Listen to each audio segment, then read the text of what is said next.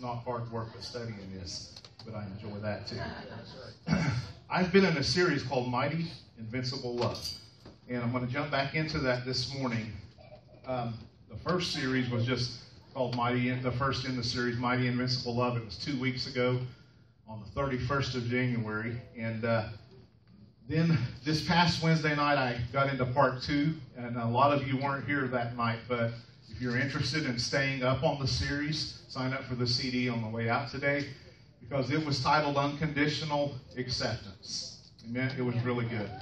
I asked a question, I baited everybody by asking them the question, can God be disappointed in you? And everyone started to raise their hand, then they stopped. It was one of those questions they had to think out. But I read the definition of disappointed from the dictionary. When you read it from the dictionary, it becomes pretty obvious that he can't be disappointed with us, especially when he knows what we're going to get into anyway. But anyway, that sermon was about unconditional acceptance. I think it was a very timely word that you need to be impacted by that to understand what righteousness really is, how powerful it is in your life. Andrew said something this morning, and in the first message from this series, we really touched on it a lot towards the end. We were talking about the difference between loving Jesus and then understanding his love for us. And I said this, there's nothing wrong with us saying that we love God and with us loving him. There's nothing wrong with singing about it, talking about it. But all we're really going to get from our love for him is excitement. But when we get a revelation of his love for us, we get empowerment. Yeah, that's right. There's a big difference. Yeah, that's good. Excitement doesn't empower you. Amen. Empowerment will not only excite you, but it will transform you. And it will empower you with the power and the authority to do the greater works that Christ said we were going to do. Amen. Amen. I'm excited right now, very excited. I think what I feel in my spirit, the next series that I'll transition into, now I'm gonna pull back just a little and let some of our ministers here in-house do some ministering over the next few weeks as well.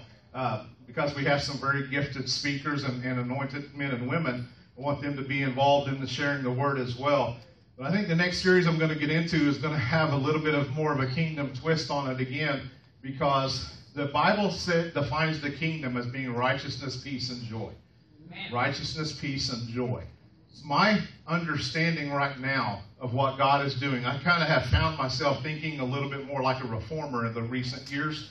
And I believe on the grand scale, he is restoring our understanding of righteousness first, which is what the grace message has been all about. Amen. And then from that will flow peace and joy. Amen. But I believe that there's another release coming to the body of Christ. Like we've had the grace message, we're about to get an understanding of peace. Amen. What all that means. Then I believe from that we're going to flow into incredible joy. Amen. Amen. Now, that's all just kingdom. But do you know that when Jesus told the disciples how to pray, he ended that prayer by saying, yours is the kingdom, the power, and the glory. And I believe what the planet Earth is going to see once we have kingdom down is power and glory. Amen. So he does things in threes. He does. It's a divine pattern in Scripture. It's a divine pattern in you, in your life, and all throughout your body. And I believe that he's restoring that message of grace and then peace and then joy. That's just all kingdom. Then we're going to get into the power being released because we're preaching the kingdom really for the first time effectively in a couple of thousand years. The body of Christ is going to begin to understand what the kingdom is and understand righteousness, peace, and joy. And it's going to pave the way for power to be the demonstration of power. I'm not talking about just individually isolated experiences where people are healed, but where you go everywhere healing people, where your shadow heals people, that kind of stuff. You know what I'm saying? And for glory. And glory is a bigger thing than just it's not a feel-good thing. It's a manifested presence of God. It's a very powerful thing. So that's not the message, but this is kind of a setup for it. This is all part of the grace message right here. So this morning I'm going to be in the same series, but this one is going to be entitled Close Encounters of the God Kind. Close Encounters of the God Kind. Amen. Hallelujah. So Father, I thank you this morning for clarity of thought, clarity of speech. I know that I'm anointed. You placed that there, but I just thank you for clarity of mind, clarity of speech. I thank you, Father, for strength this morning, and I thank you, Lord God, for receptive hearts and minds all through this house, Lord. Thank you that the Grace Center has tremendous capacity to receive your word, to receive it deep into us, Lord God, where it takes root and grows, and the fruit of the Spirit shows in our lives. Thank you, and we praise you in Jesus' name. Amen. Amen. So in Mighty Invincible Love, Part 1, we talked about the Greek having 4 definitions or understandings of love, right? Mm-hmm. Number 1 was storge, which is like familiar or family love. It's kind of like the affection we would have for family members. The interesting thing about that is that we can't always choose family members. Well, we can't choose who our family is. We can choose who our friends are, but you don't, you're born into family. You have family all around you. And I said this kind of being cute in passing. If we had a choice who our family was, we would, some of the people in our family, if they weren't family, we wouldn't hang out with them. Amen? Because we just don't have anything in common with them. The second kind of love was eros love, and it is the erotic, passionate feelings that are involved with love. The warm, fuzzy feelings even. It's that type of love. I said it's also the type of love that Hollywood glamorizes. It's the type of love that the world falls down and worships because of the glamorization of it, because we're addicted to that feeling. It feels great when you fall in love. Everybody agree? And you can't think enough about a person. You can't get enough of a person, and you're just constantly in communication, wanting to spend time with one another. That's the eros love. That's the eros aspect of love, okay? And then we talked about, and keep in mind, that's fun, that's passionate, it's awesome, but it comes and goes, okay? And over the course of time, it will come and go multiple times from your relationships, okay? It will come and go, but there is a love that keeps you committed, and it keeps things intact and healthy even when the eros is gone, okay? Number 3 was filio love, and that's like a brotherly love, friendship, common interests. I've got common interests with you, a brotherly love for you, so I love you, and we are going to share a friendship that will grow over time. That's kind of what filios love was about.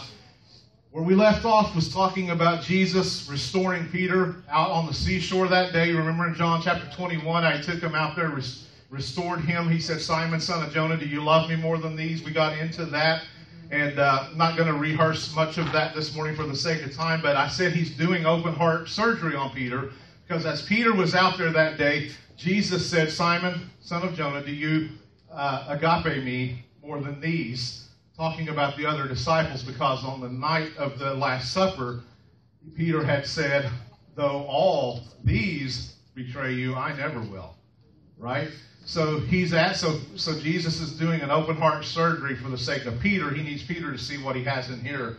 He needs him to see that it's not about his love for Jesus, but Jesus' love for him. Okay, so it never was about how much Peter loved the Lord, because I believe that Peter really was convinced he would never deny the Lord. He really was. He really believed that. Amen.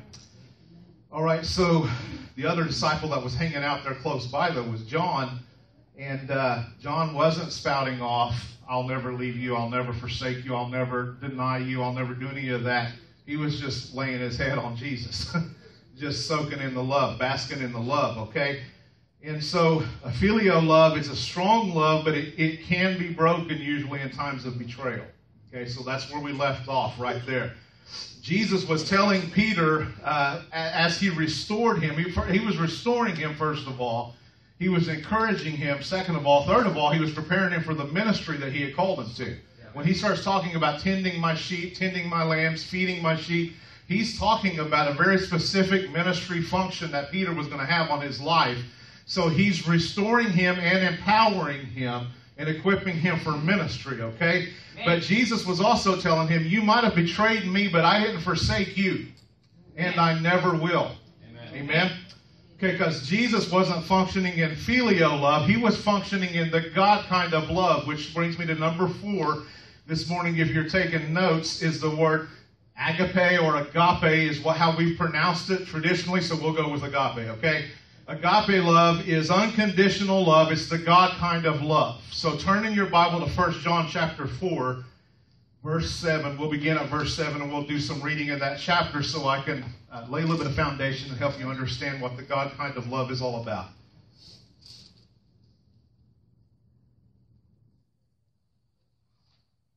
1 John chapter 4, verse 7.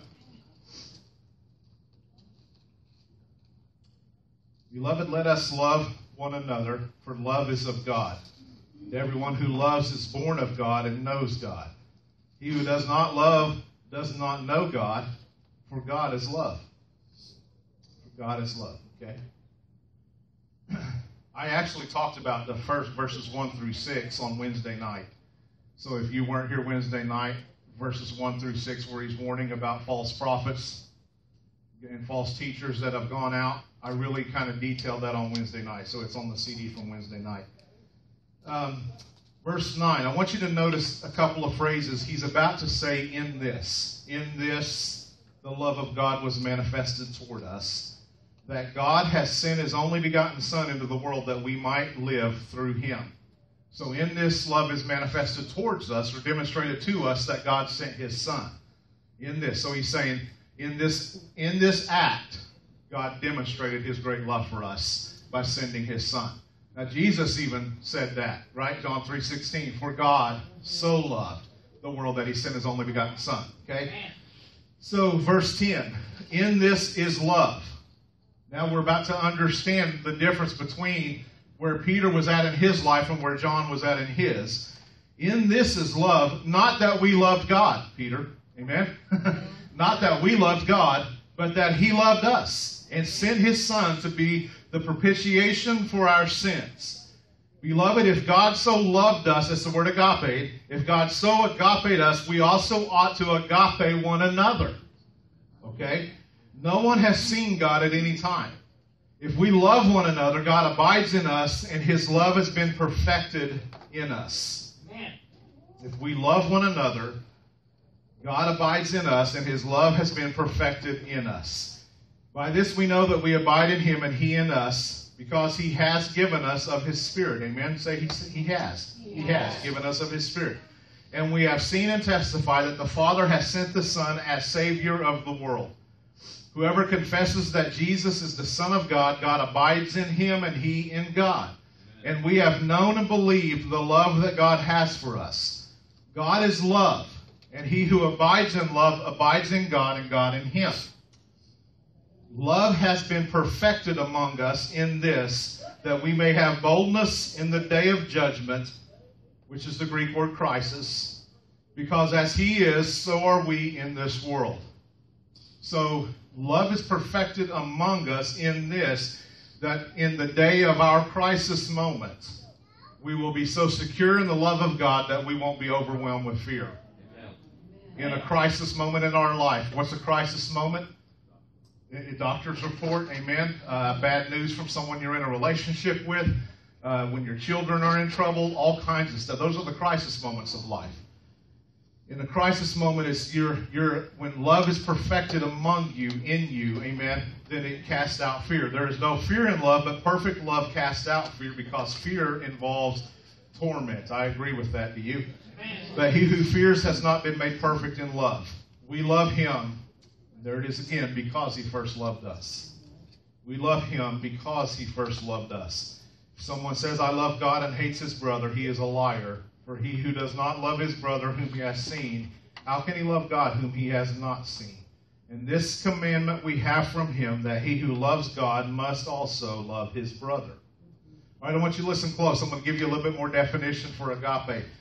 Agape love is all about the lover and not the one being loved. Okay, so it's the God kind of love, but agape love is all about the lover and not the one being loved. Okay, in its purest form, it requires no payment or favor in response.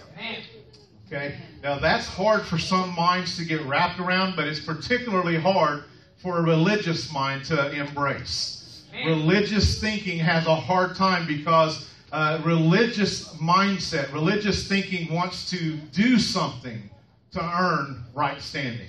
Do something to earn his love. or do something to repay him back.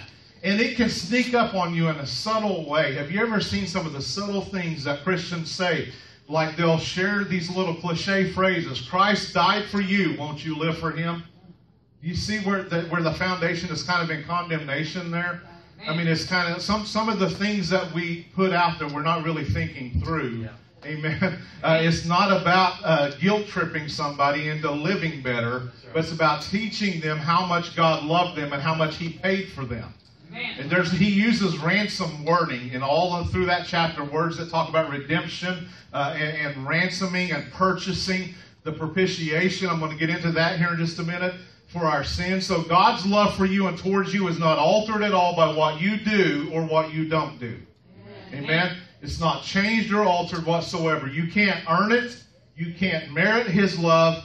His love is there because of who he is, not because of who you are. Amen. Amen. And that's a powerful understanding that the body of Christ really needs to get their mind wrapped around. That means he chooses to love us even when we choose not to love him back. Amen. Amen. He loves the world, not just the believer. Amen. Not just the believer, not just the Christian, but God so loved the world. Amen. He agaped the whole world. Yes. Everyone in it. Amen. Amen. Even the people that you think are vile and that don't deserve love. The reason you think they don't deserve love is because it's not agape love you're operating in. You're looking at them thinking, I'm not going to reciprocate. I'm not going to give love to them. They don't deserve it. They haven't done anything to earn my love. What is that? That's filial love. Yeah, that's not agape love. The God kind of love says, I'm going to love you because of who I am, not because of who you are. That's the God kind of love. So, yeah, but Pastor Mark, we can't do that. We're not God. Excuse me, though. Christ lives in you. God gave us, this chapter said that he loved us so much he gave us his Spirit and put his Spirit in us to empower us to do the things that he did. Amen? So you can do it when you begin letting him live his life through you. And that's the key right there, is getting the mindset off of the focus that Peter had his mind on, how much I love you and how I'll never deny you and I'll never betray you, though everybody else will. They might all turn from you, but I never will, Lord. Peter didn't even know what was in his own heart. He had no idea until that moment where the words were coming out of his mouth and the rooster crowed in the background. Amen? And then it came crashing down on him that his love had limits. His love was not on the right foundation, but there's a more powerful love that we can operate in. It's the agape kind of love. Amen? So only a God kind of love can be that way. All of us in here feel like we're failing at different things in our life, at different times in our life. We're messing up constantly, but his love never changes for us, okay? Let me ask you a question. How many times over the course of your life, over the course of our lives, have we stayed home from church or not lifted our hands in the worship service or not got into the Word that week or not prayed for a coworker when we clearly overheard them saying they were going through something, okay? All because we've been focusing on our love for him. And because our love for him hasn't measured up at that season in our life or at that time in our life, we perceive a disconnect. So we don't feel qualified or capable of helping anyone else or lifting holy hands or doing the thing. Why is that? Because we have been looking at our love for him, not his love for us. His love for us never changes. Amen. So we feel like we've let him down. In our mind, it causes a perceived disconnect to take place between us and God, okay? We find ourselves operating in guilt and condemnation and shame, and we're evaluating how we love God or how we didn't love God that week. And that's kind of the tool in the hands of a religious mindset, okay? Is it begins to evaluate how much we loved God or didn't love God that week. So we begin to evaluate ourselves to determine whether we're worthy or whether we're good enough or whether... have you ever, let me tell you, if you've ever been, I know everyone here has been guilty of this. We've all done this, okay? But let me just give you some examples. If you've ever had anyone in a prayer line just say, God is going to heal diseases today. If you're here and you need healed, I want you to come up for prayer. And on the way up, your mind starts thinking about something you did that week. Amen. Does that ever happen to anybody? Yeah, see, you know what I'm talking about then. You can relate to what I'm talking about. We measure ourselves up to determine whether we deserve His goodness in our life by how we have behaved that week. Yeah. So, if you had the kind of week where you binge drink for several days, or you fell off and used drugs, or you slept with somebody or something like that, I'm not saying all that stuff is okay. There's consequences to that stuff. But I'm saying that doesn't change His love for you. It does not change His love for you. But if you don't have a revelation of His love for you, if all you're operating on is the power of your love for Him, you feel like a failure that week. And you feel like, I can't possibly get healed. I can't possibly, and this is even worse when somebody asks you to pray for someone and give the healing to them. Then you really start checking yourself. Have I measured up this week? Have I measured up to the point where the anointing can flow through me or not? Amen? And so we start self-checking and self-examining ourselves to see if He can flow through us, okay? All right, so you need to get Wednesday night CD as well, because I actually stop and do some teaching on that. All right. There's a scripture in the New Testament that I'm just going to kind of pull it out of context to use it here. We don't feel worthy or qualified to lift up holy hands in prayer without wrath and doubt.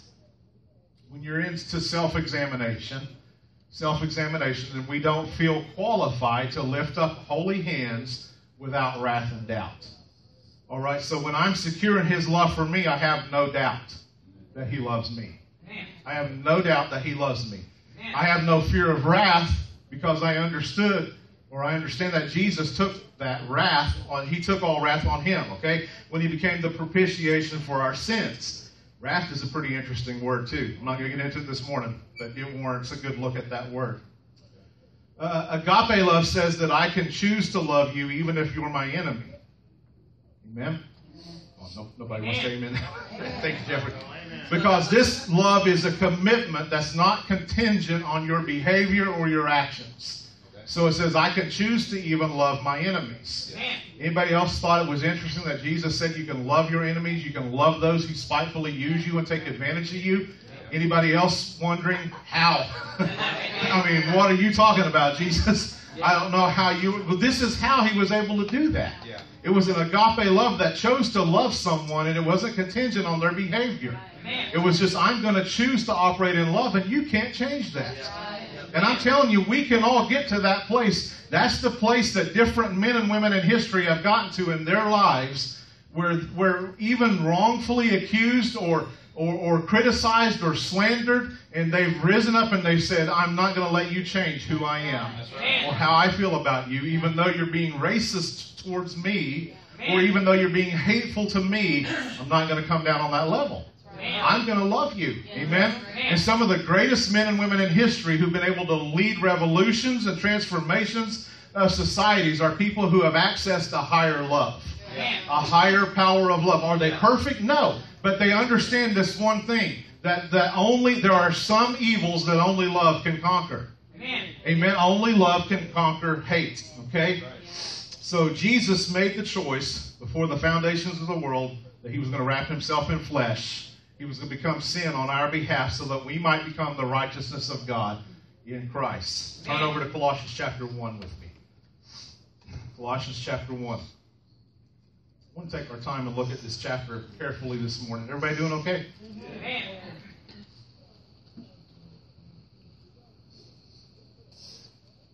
Everybody else hot, or is that just me? Thank you. Y'all aren't so bad yourselves either.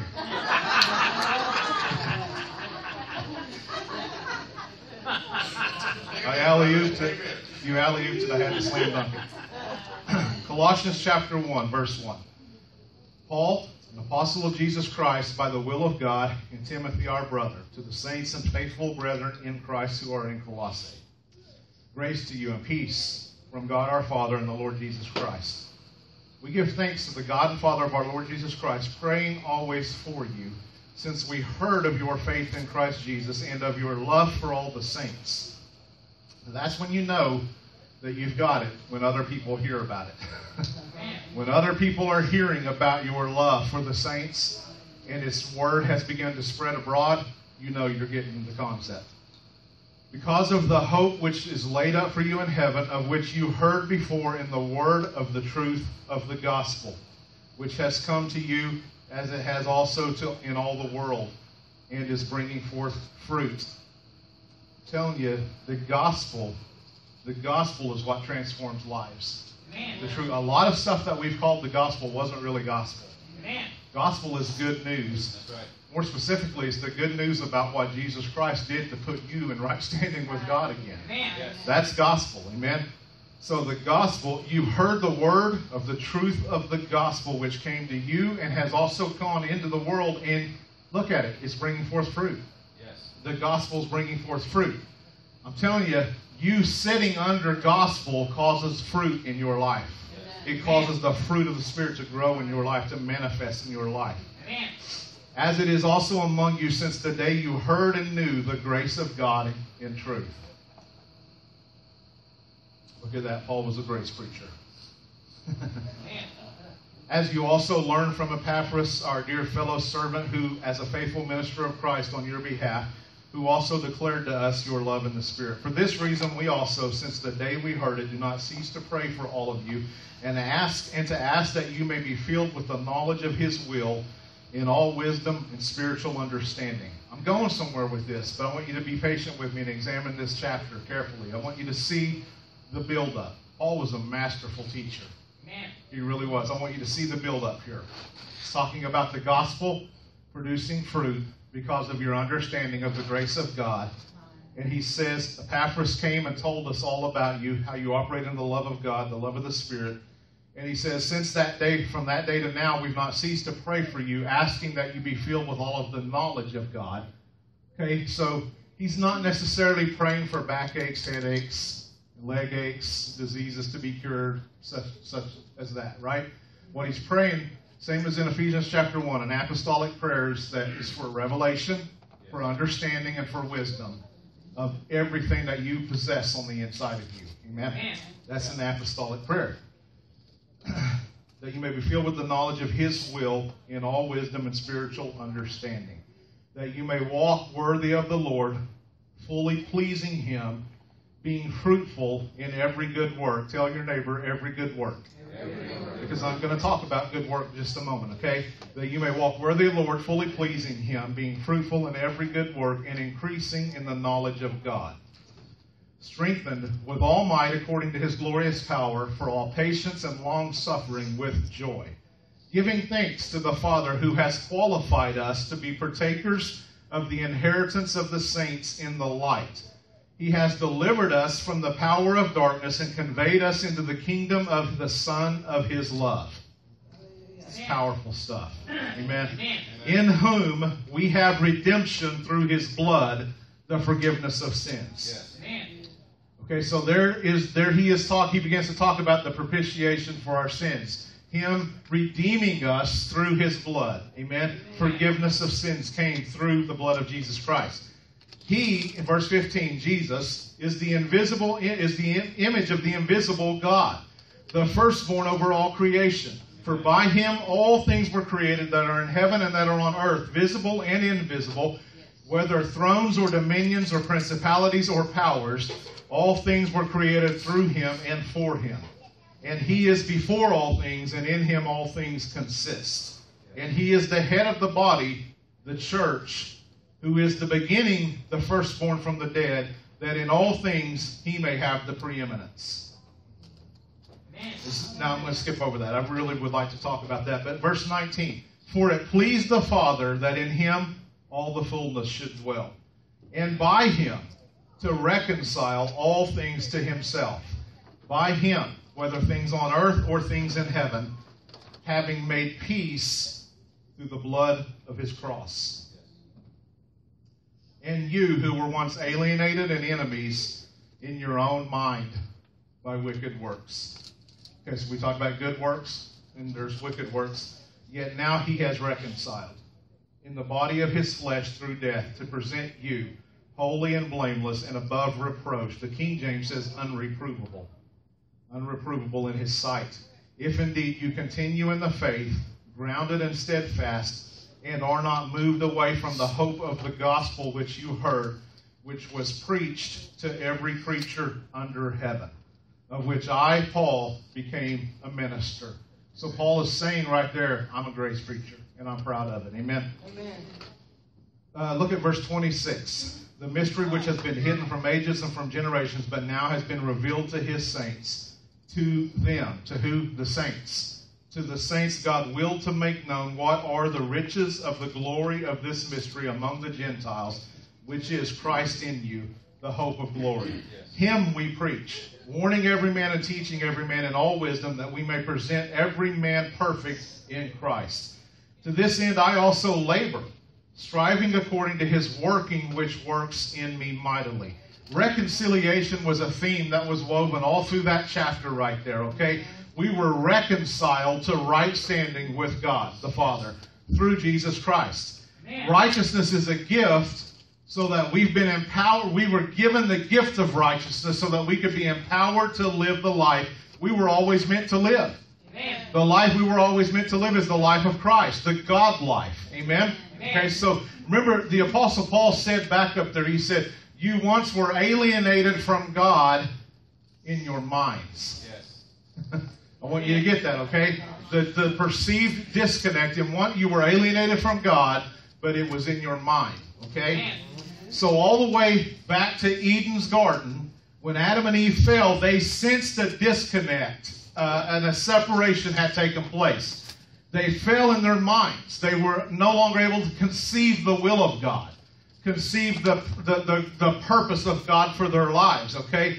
So when they perceived that disconnect had taken place or separation, they were consumed with guilt and shame and condemnation. It caused them to feel in their mind they became alienated from God, okay? Man. So had a separation taken place? Yes, but only in the mind of man and only from man to God, okay? We could no longer think like him in the earth. And if we can't think like him in the earth, then we could never talk like him. We could never move around and function like him if we're incapable of thinking like him. So everything that Christ did, I'll get to this, but everything that he did, the blood that he shed, was all to purge our conscience from dead works.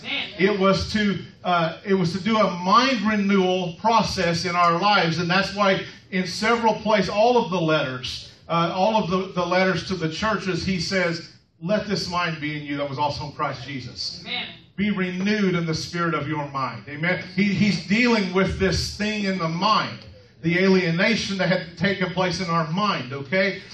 Look at Hebrews chapter 9, verse 11. What Jesus did on the cross was he shed his blood to purge our conscience from dead works, to empower us to serve the living God. Now, I'm still talking about love. I'm still talking about the agape love of God for his creation. Okay? Hebrews chapter 9, verse 11.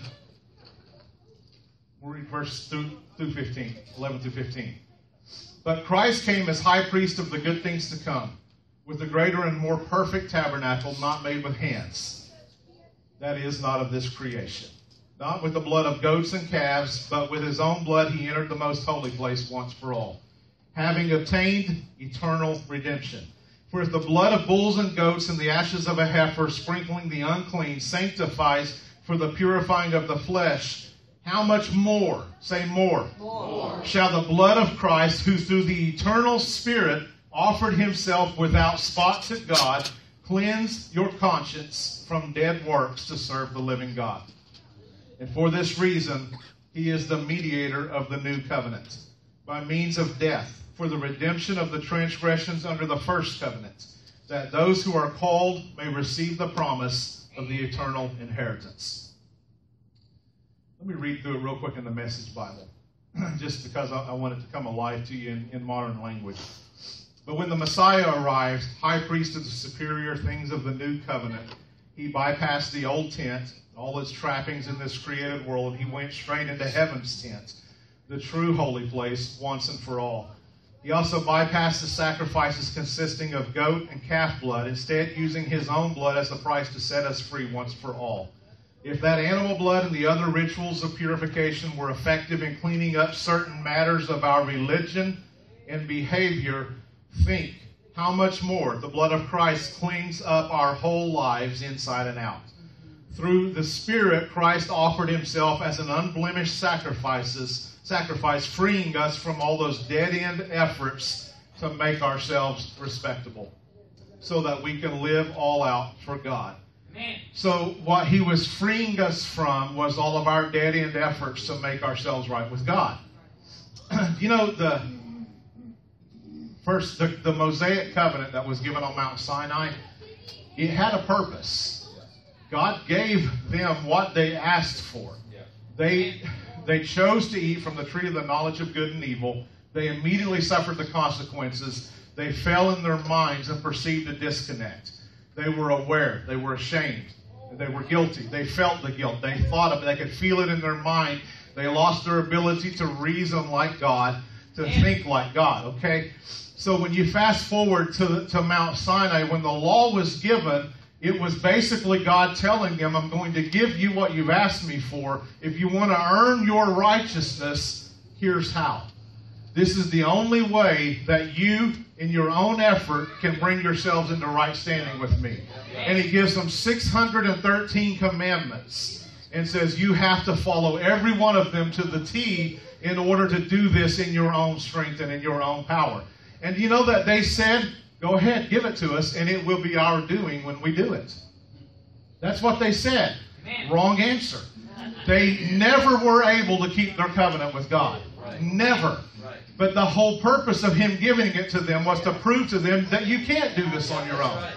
You cannot. It's impossible. You're going to have to settle in to my plan for your life and let me take you back to the tree of life again. Amen? Because it's the only way that you can think like me and function like me and move like me and be in my image and in my likeness in the earth. Amen? So how did he empower us to serve the living God? By cleansing our conscience from dead works. All right? How did he cleanse our conscience from dead works? By shedding his blood. What are dead works? Hebrews chapter 6 says this, verse 1 through 3. Therefore, leaving the principles of the doctrine of Christ, let us go on into perfection. Perfection, right, by the way, there's not a verb, it's a noun. It's talking about the man, Jesus, is what it's talking about. When you begin to study that out, we think, well, let us go on into perfection. That means we have to work at becoming perfect, but that's not what that word means. It's a person that he's talking about when he says perfection. He's talking about coming on into Christ, okay? Not laying again the foundation of repentance from dead works and of faith toward God. It's a noun in the original language is what I'm saying, by the way. Or of the doctrine of baptisms and of laying on of hands and of the resurrection of the dead and of the eternal judgment. But right up there, he says, not laying again the foundation of the gospel, period, is repentance from dead works. Now, the way that we sometimes preach the gospel is we want people to repent from their sins. We want people to turn and repent from all of the wrong that they've done. But repentance is, Jesus said, John the Baptist said it, Jesus said, repent for the kingdom of God is at hand. But the Greek word for repent is metanoia, and it means change how you think. It does not mean cast aside all the wrong you've ever done. It means change how you think up here about your right standing with God. So that's repentance. So the foundation for the gospel is repentance from dead works. It's repenting and turning from the lifestyle of trying to do to be. Amen? And just getting established in who you be, who you are. Amen? Because right doing will flow from right being. But right being will never flow from right doing. You can keep trying to do everything right and do everything good and avoid everything wrong, but you'll never become righteous in those efforts. You'll become frustrated is what you'll become. You'll become confused and bitter and frustrated because you will keep falling into the same stuff over and over again. As bad as you don't want to. And even at some point in your life, the things that we continue to run back to become revolting to us, but yet we still keep going back to them. Why? Because we are hopelessly addicted to them because of the empowerment of us. It's that thinking, that mindset in our lives of we have to do, we have to work, we have to labor to bring ourselves into right standing with God. But the very first thing you've got to do when you come to Christ is repent of that thinking. That's why he said the elementary principles The foundation of repentance from dead works. That's the very bottom layer of true Christianity. True Christianity. Repentance from dead works. I can't do this on my own, God. So I can only believe in what you did through your Son on the cross. Amen? Amen. So dead works are anything you're trying to do to gain right standing with God. Amen. That's dead works. Anything you're trying to do to gain right standing with God. The irony is this. Well, let me tell you what good works are. Good works are any activity that is flowing from your right standing with God. Amen. Hallelujah. The irony is, sometimes it's the same thing. It's the same works. Amen. Dead works are what we try to do to gain right standing with God. Good works are what flow from our lives as a result of our right standing with God. But sometimes they're the same works. They're the same activity. Amen. Do I need to break it down a little deeper? Reading your Bible, for instance. Yeah. Praying so many hours a day. Going to so many church services a week. I don't do any of those things to get right with God.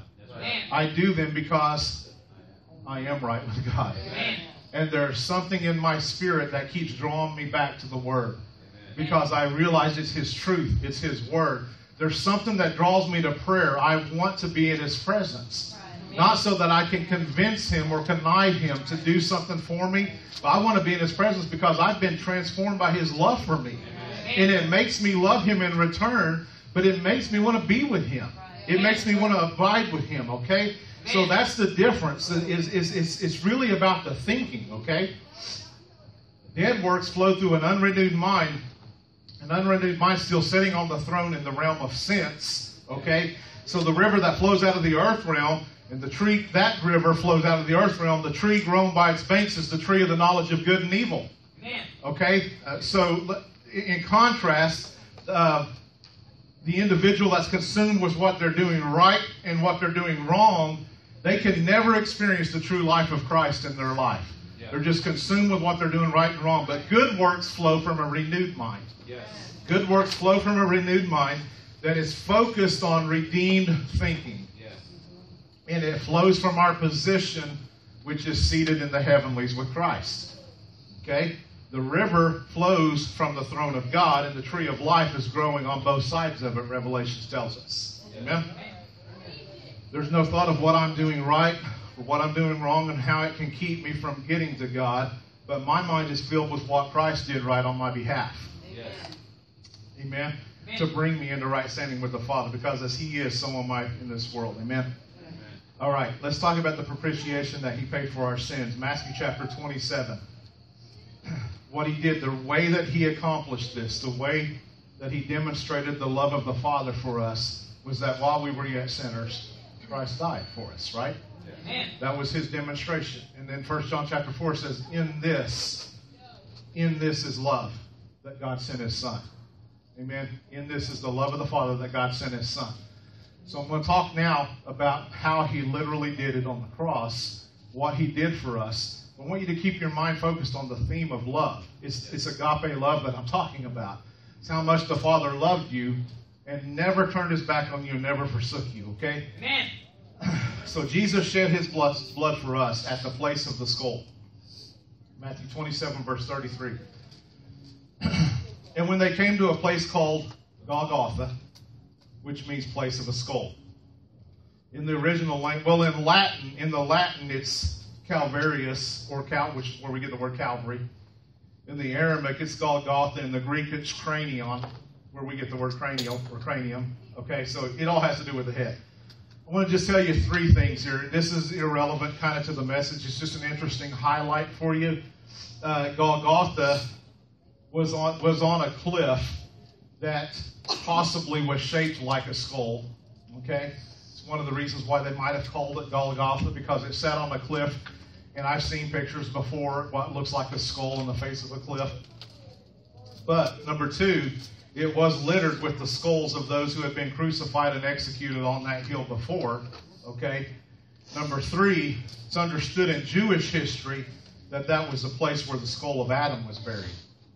In Jewish history. So if you believe that, and I like to study all of that. Some of it I can't swallow all of it.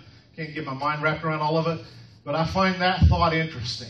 That intrigues me that the skull of Adam was buried on that hill. It makes sense that the Savior would shed his blood at that place where the fall of man occurred. Amen? Not on that mountain, but in the skull of Adam. You see what I'm saying? In the mind of Adam. Verse 34, they offered him wine mixed with gall to drink, but after tasting it, he refused to drink it. They crucified him. They divided his clothes among them by casting lots. Then sitting down there, they began to keep watch over him. Above his head, they put the accusation against him, which read, "This is the King of the Jews." At the same time, 2 robbers were crucified with Jesus, one on the right and one on the left. Those who passed by were hurling abuse at him and jeering at him, wagging their heads. And they said to him, "You who would destroy the temple and rebuild it in 3 days, save yourself. If you're the Son of God, come down from the cross." In the same way, the chief priests also, along with the scribes and elders, mocked him, saying, "He saved others, but he cannot save himself. He's the King of Israel. Let him come down now from the cross, and we will believe in him and acknowledge him. He trusts in God. Let God rescue him now, if he delights in him. For he said, 'I am the Son of God.'" The robbers who had been crucified with him also began to insult him in the same way.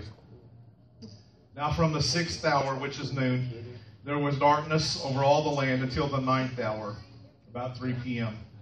About the 9th hour, Jesus cried out with a loud voice, "Eli, Eli, lama sabachthani?"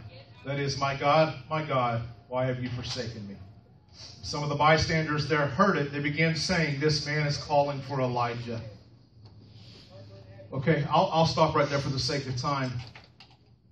After he died, the rest of that chapter says that graves opened all over the place. And people came out of the graves and were seen walking through the streets of the city.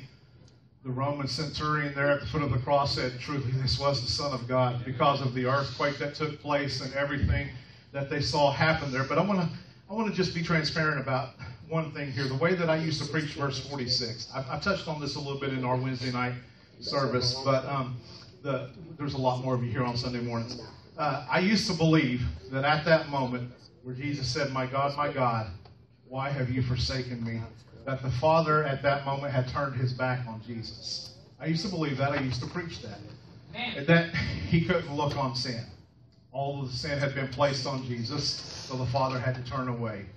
And that's why Jesus, agonizing, said, my God, why have you forsaken me?" My reasoning was this. That's the first time that Jesus ever called him anything but Father. It is. It's the first time. And the last time, I'll tell you. Now I'm convinced that I was only partly true. I want to say this. I do believe this, okay? It's important that you understand this. On the cross, at that moment, for the first time, Jesus completely identified with the Adamic lie that took place all the way back in the garden, that we were separated from God. So I believe Jesus, at that moment on the cross, was fully baptized into the lie that humanity believed, that we were separated from God. I believe that. At that moment, there's also something else going on there, but I believe that wholeheartedly because he had to be touched with the feelings of our weaknesses. He had to be tempted in all points as we are. Amen? So the only way he could accomplish that was to know what it felt like to think that I'm not right with God, that I'm separated from God, okay? So in Genesis, when you read the story of how they ate from the tree of the knowledge of good and evil, it does not say that God ran from them. It does not say that God even hid from them. In fact, it says the next day God met them, same time, same place. And he says, "Adam, I'm here. Where are you?" Amen? Okay, so God came to meet him, came to talk with him that evening, just like he always did. But the condition of their mind caused them to hide from God. Caused them to hide from God, okay? It was Adam's idea that God had forsaken them or would forsake them and not accept them like they were. But that was a lie. It was a perceived disconnect that took place in their mind. The truth is, God never forsook his creation. He never did. The Heavenly Father never turned his back from us or hid himself from us. He's always been with us. He's always been for us. Amen? He is pro you. He is on your side. He is for you. Amen? So I believe that there were two things happening on the cross when Jesus said, my God, why have you forsaken me? forsaken me, the first thing was that he was baptized into that human existence of believing that lie. The second thing is he was quoting Psalm chapter 22, which was a psalm from the cross. When you turn over to Psalm chapter 22, he was singing the first line of a psalm. And when you get to that chapter, the first verse says, my God, why have you forsaken me? Why are you so far from helping me? It's a psalm of the Messiah hanging on the cross. It's a prophetic psalm. You begin to read down through Psalm chapter 22. By the end of the chapter, by verse 24, he says this, for he has not despised, nor abhorred the afflictions of the afflicted, nor has he hidden his face from him. Nor has he hidden his face from him. But when he cried to him, he heard. Amen? Praise God. So he was identifying with the fact that sin had caused us to feel like or to think that we were separated from God. But he was singing a prophetic song that everybody there at the foot of the cross would have heard that, and the Jews would have known it and finished singing the song after he started it. Amen? So it was a powerful thing that was taking place there. Anytime separation is felt, it's always our perception that causes it. Nothing can separate us from the love of God, from the agape of God. Romans chapter 8 details out nothing. Death, life, power, anything on the earth, in the earth, under the earth. Nothing, nobody can separate us from the agape of God. Amen. Now, I said this the other day. I know that character is developed. And, we develop character, and that our identity is tied directly to maturity, to us maturing to the point where we see ourselves as like Christ, okay? But love, he has chose to set that on you. He has chosen to set that. So character is developed. Identity is matured into. We mature into it through our understanding. But love, he just chose to set that on us. It's covenant language when he said, I'm choosing to set my love on you. Nobody can take you from it. Nobody can take it from you. I love you because of who I am, not because of who you are. Amen? That's powerful. Last thing I want to share with you, Leviticus 17 and 11 says this. It says, for the life of the flesh is in the blood, and I've given it to you upon the altar to make atonement for your souls. For it is the blood that makes atonement for the soul. It's an interesting verse because he's prophesying Calvary all the way back in Leviticus. He's prophesying Calvary. Amen? He says, I've given it to you. I've already shed my blood. All the way back in Leviticus 17 and 11. The life of the flesh is in the blood. I'm going to share a few details with you about the blood. I've shared this at Grace Center before, but there are a lot of new folks here in the service this morning. When you look up the word shed there, it does not mean that I spilled my blood carelessly. To shed it means more that he transfused it than it means to shed it carelessly, okay? The Bible says, had the enemy known he was the Lord of glory, he never would have crucified him. Because when the blood came out, what that did for you and I is it made us sinless in Daddy's sight. Sinless. We were restored to right standing with God the Father again. Amen. Our relationship has been restored. Atonement, even the word atonement, when you break it down, means at one-ment. So he has brought complete unity into our lives. All of those strands of threefold existence in our lives, spirit, soul, and body, mind, will, and emotions, we can go on and on. He has brought all of those fragmented pieces that were all operating separately and individually, feeling disconnected from God. He brought them back into at one-ment again. Able to think with the mind of Christ, to think of ourselves as being right with God. Because when you think of yourself as being right with God, then you can function like Him. The mind, the soul, many people believe is the mind, the will, and the emotions. But there's one verse in Hebrews 12:24 that says, to Jesus, He talks about everything that we've not come to. We've not come to Mount Sinai again. He carefully lays that out. We've not come to that place, but we have come to Mount Zion, the city of the living God, the heavenly Jerusalem. But then he goes on in verse 24 to say, we've come to Jesus, the mediator of a new covenant, and to the blood of sprinkling that speaks better things than that of Abel. Amen. That's interesting. That's interesting. The blood of Jesus that speaks greater things than that of Abel. So, I asked the question one time, have you ever heard blood speaking before? Have you ever heard it? We would probably think, well, blood can't really speak because it doesn't have a voice. But I want to ask you, when you go to the doctor, they want to find out what's wrong with you. What do? They draw your blood. They draw your blood because your blood has traveled to every extremity of your body. It has traveled through every organ. It has traveled all through your body. So they draw your blood for a reason, is to listen to what the blood has to say. And they can read the blood and analyze it and tell if you're having kidney failure, you're having heart problems, lung problems. Amen. If there's an infection in the bloodstream, so the blood does speak. It does speak, okay? On a deeper level, they can even use your blood to identify you because blood contains DNA and genetic code in it.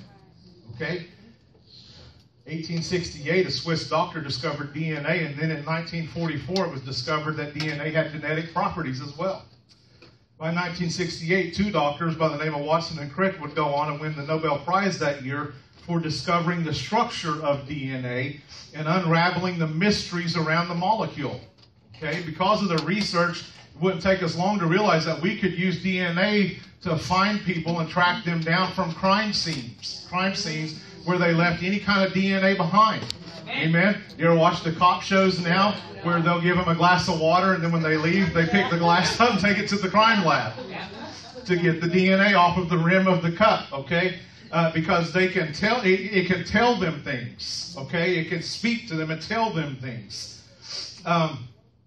Jesus, when he told Peter in Matthew 16, flesh and blood has not revealed this to you, but my Father which is in heaven has revealed this to you, Peter. What he's telling him, he said, Peter, you've not identified me by facial recognition, dental records, or a retina scan. Right? Flesh. You've not identified me by running my DNA or genetic code, blood, but my Father has revealed it to you. Revelation bypasses all of the normal sequences. Amen. It just comes straight from God's Spirit to your spirit. So the blood, you can pick this up on any medical website. Guys, you got to just go to Google a medical website and pick this information up. The blood's made up of 4 components, okay? Red cells, white cells, platelets, and plasma. 4 is also an interesting number in Scripture because 4 is the number of the Creator coming into His creation.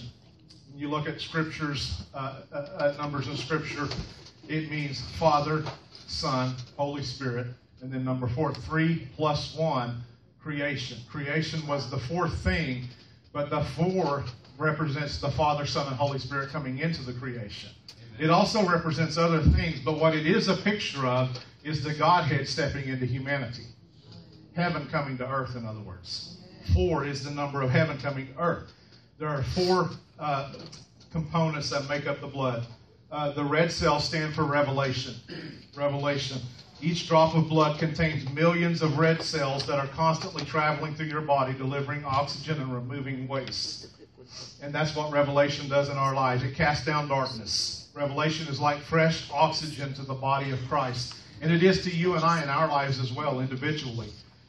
Red cells contain hemoglobin and iron, which makes them a perfect vehicle for delivering oxygen. But you know the average life cycle of a red blood cell is 120 days. 120 days. That's why it's important that we always get fresh revelation. Always get fresh revelation, because you can't there are denominations that are still preaching the same thing they were 50 years ago and 150 years ago.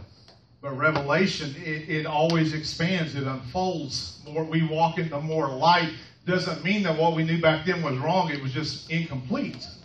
We were just seeing and walking and preaching as we had the light at that time. But light continues to expand. It's like walking into a room and your eyes are not adjusted all the way. And you see a few things, but then the more your eyes get adjusted, light, what is adjusting your eyes is the entrance of light. The light is coming in, adjusting your eyes, and all of a sudden you begin to see details you didn't see before. That's why I'm preaching stuff now I wasn't 3 years ago. And 10 years ago, I might as well throw all those tapes away. Because I just have seen more stuff now. Okay? Everybody understand that? All right. So, number 2 is white cells. The white cells are what helps the body fight infection. Whenever a germ or infection enters the body, a white cell's job is to go attack that and drive it out of the body. White cells stand for authority. People who do not have an understanding of their relationship and the authority that it gives them in life, whenever things go wrong for them, they have trouble processing it. They have trouble thinking it through. They get depressed and they get discouraged. And if that's not treated and ministered to and healed properly, then they slip off into this wanting attention from everything and everyone because of where they're at and what they're going through or what they're dealing with. But when he transfused his blood, we have his authority. Amen? We have the authority. We should take authority over these situations that have been dominating us. Number 3, platelets. Platelets represent his power.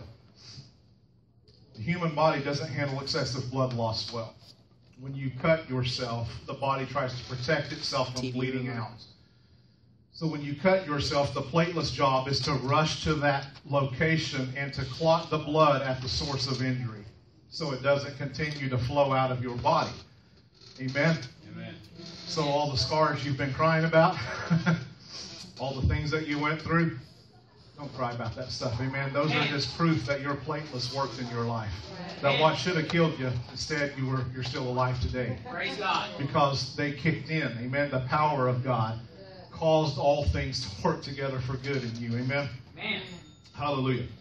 Now I'll tell you this. I've heard Christians talk about the stuff that they went through. And it's one thing to share your past from the point of a testimony. But when you're still crying about things that happened 15 and 20 years ago, you need healing. You need healing. This is not me being condemning, but you have got to access healing. If you're bleeding out of wounds that occurred 15 and 20 years ago, first of all, you need a transfusion. You're in trouble. It's no wonder you're anemic. Amen. It's no wonder you're not operating in authority and power in your life and getting fresh revelation, because you're bleeding out of places that should have healed up a long time ago. Now the problem, or that's not a problem, the solution is this. In this church, I won't just preach that, but we will help you get the healing you need. Because we have ministers that we bring in to help people access healing in situations like that. So it's not just a cliche to me. It's not just a cute message that makes up part of a series where I say, oh, you need to stop bleeding out and get healed. Just get over it. Some people want to get over it. They just don't know how. They really do. They just don't know how. So we bring ministries in that will show you how. Amen? All right, last of all, plasma. Somebody say confession. Plasma is the fourth component that makes the blood up. It's not complete without confession. Water. Plasma is basically about 60% water. It's a straw-colored, clear liquid. About 60%, 70% water. And actually, you can look at that, and your victory in life is about 60 or 70% what you confess as well. The reason why I say that, because as important as confession is, I know people who have a positive confession, but they don't believe right. They don't believe right. They've got a good confession, and they're confessing things, but they don't believe right. Because they don't believe right, they don't have current revelation. They're not operating in power and operating in authority, so they're just confessing things out that they don't even believe. So the confession's not working for them. But when you get the first three down, the revelation, the power, and the authority, amen, then the confession kicks in. Plasma is an essential ingredient because, get this, it is what carries the other ingredients throughout the body. Amen. So your confession, it does no good to have his revelation, his power, his authority, if your confession is not carrying it through your body. So when you confess what has been revealed to you, and you know, I'm operating with his authority, I'm operating with his power in my life, I'm operating with fresh revelation, that I am a son, amen, that he loves me, that he agapes me, and nothing can remove me from his love, then you start confessing, and it carries the power and the authority and the revelation through your life. Amen? Amen. So Abel, when he shed his blood, or when his blood was carelessly taken, he began to speak. And God said in Genesis, he said, I hear the voice of your brother's blood crying from the ground. And what was it saying? I mean, we went on to find out by Leviticus what God already obviously knew in Genesis, that the blood is the life of the flesh. So the blood of Abel was probably crying out something like, I'm the DNA and genetic code of your creation, Abel, son of Adam, son of God. Abel's body of flesh has been destroyed, so my purpose has been taken from me. And I demand vengeance. That's what his blood was crying out for, vengeance. And God heard his blood and acted on it. And he dealt with Cain accordingly.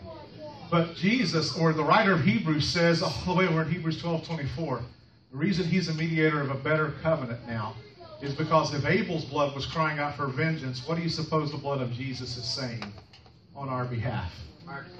Mercy, grace, forgiveness. Not only healing, but divine health. It's powerful. It's powerful what the blood is saying on our behalf. Amen? Hallelujah. So he has never turned from us. He has never forsaken us. He has never at one time not been with us in life. Not everything that you have went through in your life is his will and his plan. I'm telling you. I mean, we say things all the time like God is in control, but I don't believe that. God is not in control. He left this earth in the hands of man. Okay, so we are the ones that have control here. So when we say stuff, we really should think before we just spit that stuff out. Because when we say stuff like God is in control, then the individual who's been raped wonders, why did God let me get raped then? It just doesn't make sense for us to say things like that. God has given us dominion of this planet.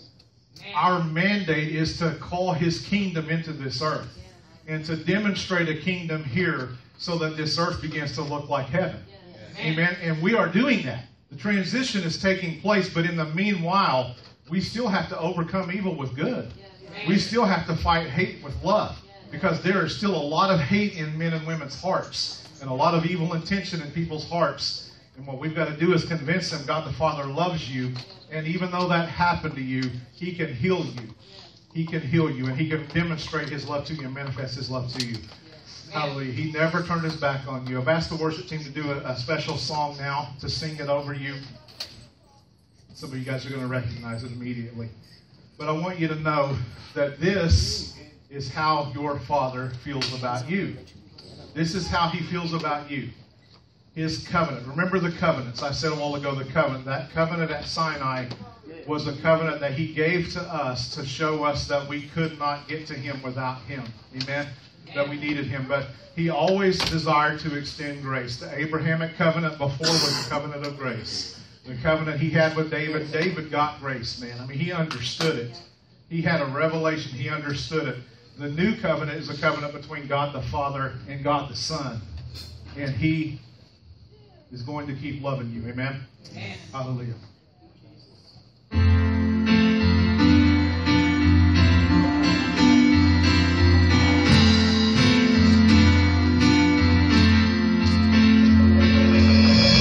Should have seen by the look in my eyes, baby, there was something missing. Should have known by the tone of my voice, maybe, but you didn't listen. You played dead, but you never played. Instead, you laid still in the grass, all caught up in his head.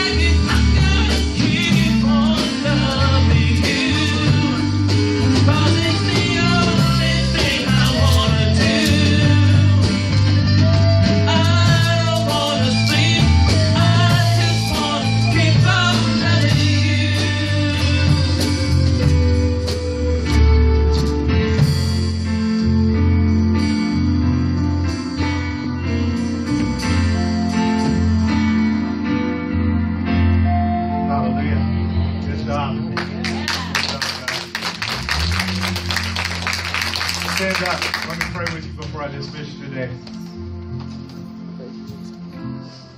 The first time I heard that song was probably in a skating rink when I was a teenager. But more recently, every time I hear it, I start thinking about God's love for humanity. Amen. This is where I found myself. Every time I hear it, I start thinking that must be how he feels about us. You know, we just lay still in the grass, coiled up and hissing, while all he's trying to do is just love on us. And all of the woundings and stuff that we've been through, all the times where we feel like men and women fell short of loving us the way that we wanted to be loved, just causes us to recoil and not understand his love for us. But I'm telling you, he will love you like no man can ever love you. He will love you like no woman can ever love you. Amen. It's an agape love. It's a God kind of love. He loves you that way because of who he is, not because of who you are. Amen?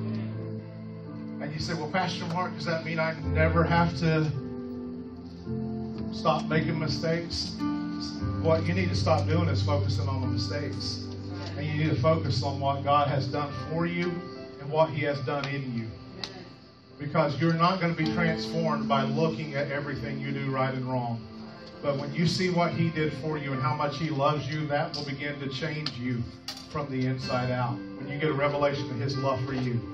So, Father, we thank you this morning for your love for us, your great love wherewith you loved us. We thank you that the Bible says that you loved us so much that you lavished your love on us. You bestowed it on us by calling us the sons of God. Father, we thank you. We thank you for that. And Father, this morning we just relish it and we revel in it and we receive it. And I just want to challenge you today. If you've never really received his love, his unconditional love, just lift your hands toward heaven right now and just say, I receive it. I receive it. I receive your love for me. I thank you for your love for me, your great love for me. And I thank you that it's transforming me and it's changing me, Father. Hallelujah. And I'm becoming a better person because of how you love me. Because of how you love me. Hallelujah. And I thank you and I praise you. And I praise you, Father. I just even declare that in the coming days of this week and in the coming weeks and in the coming months, as we begin to think on your love for us, that we are going to walk completely out of addictions that we've been fighting, addictions we've been struggling with, wrong thinking, wrong mindsets, things that have gripped us tightly for years in some cases. It's simply going to fall off. It's going to lose its hold. It's going to let go as we're gripped by your love for us. I thank you, Father God, and I thank you also that you're going to teach us to love how you love. You're going to teach us how to overcome evil with good, how to overcome hate with love. Hallelujah. And I thank you in Jesus' mighty name. Amen.